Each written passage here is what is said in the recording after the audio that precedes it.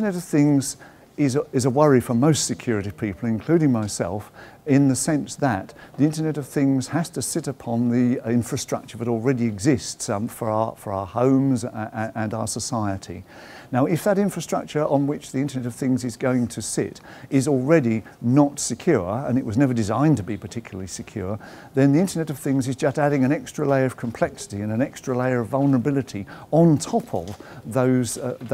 already insecure infrastructures, leading us to a situation where it should be much easier to damage the homes, let's say, which are smart homes, smart cities and so on, simply because there are vulnerabilities already inherent in the foundations, and then you're just adding on a superstructure extra vulnerabilities.